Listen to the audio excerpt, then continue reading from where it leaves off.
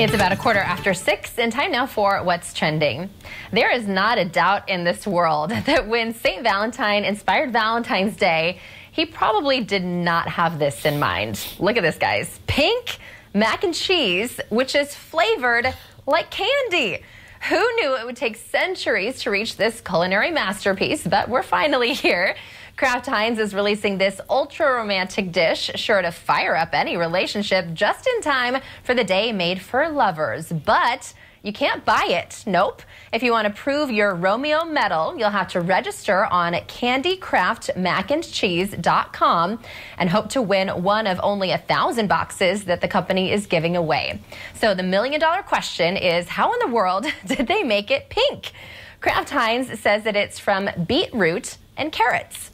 The company also says the rosy sauce contains hints of fructose, vanilla, and other natural flavors.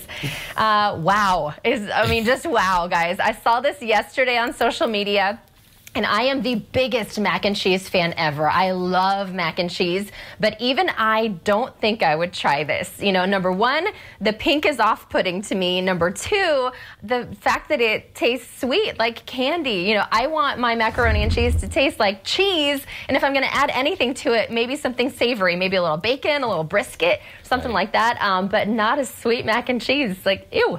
I'm right there with you, Marissa, except I think I would try it just to get the experience. I don't know if I would like it per se, but you know, if someone handed me a bowl, I feel like I would have to try it out.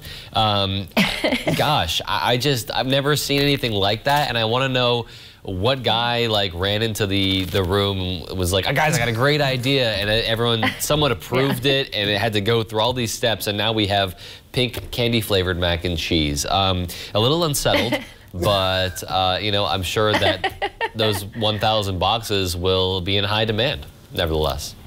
Oh, sure. Oh, without a doubt. If it wasn't, I mean, why wouldn't they sell this in stores? That'd be one way to make money very easily. And I mean, I would be honest with you all. I would want to try this too, and just to see what it tastes like. I mean, to me, it sounds pretty good. I'm sure, because there's a lot of things that meets the eye, and you're like, what?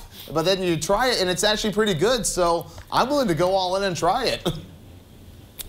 Well, we got to get you a box. We all have to sign up for you, Deb. We'll sign up.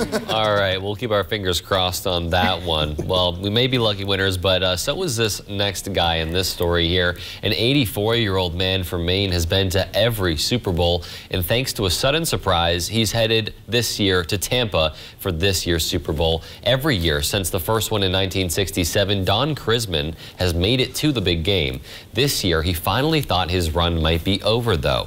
However, the NFL, which sells him tickets at face value, said they were going to work it out. A little more than $4,000 later, Don has a flight booked with his daughter. Of course, there is some concern. However, Don has already had one of his COVID vaccine doses. His daughter, who works in healthcare, has had both of hers. He says he'll be cautious while traveling, and it'll feel different being spaced from everyone. But the chance to see Tom Brady grab another ring on his home field will make sports history. Don just wishes Brady was wearing a different jersey. And as someone who comes from New England, I can, you know, kind of understand that sentiment. Regardless, it's so cool to see him being able to go to this game. He's been so lucky and so fortunate to be able to go all these past years. But so great to see that tradition being kept alive. And it's just so cool to see how people are coming together, organizations are coming together to provide those opportunities during this really difficult time.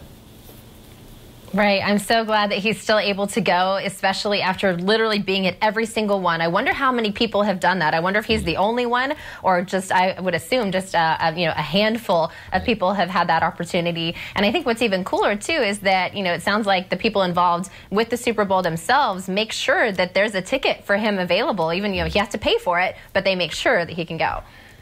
Yeah, without a doubt there, and it's really exciting to see that this tradition will continue. I'm really kind of curious to see if there are more people out there, so who knows, maybe we'll see more stories like this, and we really have to wait and see. But keeping the sports theme going, this year's European green capital Lahti in southern Finland has added ski trails in the city and rolled out what they say is the world's first urban ski sharing system. When the roads get icy and the snow knee deep, skiing is a fast way to get around, and that is why Lahti County decided to roll out a public ski sharing scheme, City Skis, which works in a similar way to city bike sharing. The skis can be borrowed from one of 3 ski points, 2 in the city center and 1 near the city's ski stadium, where they have to be returned to after use. Lahti is known as a winter sports city and has hosted the Nordic World Ski Championships 7 times, with a total of 111 miles of cross-country skiing trails in the area. Most locals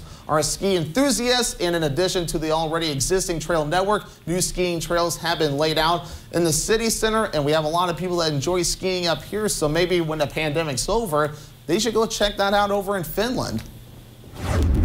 That's an amazing idea. I love to, I've seen, of course, the bike sharing in larger cities, which is so cool. But now, why don't they use all of their resources available to them and do the ski sharing? And of course, that'll also help reduce carbon emissions and all of that. So a fantastic idea. Yeah, absolutely great idea, especially in a place like that where, it's just so possible and you're able to get around like that.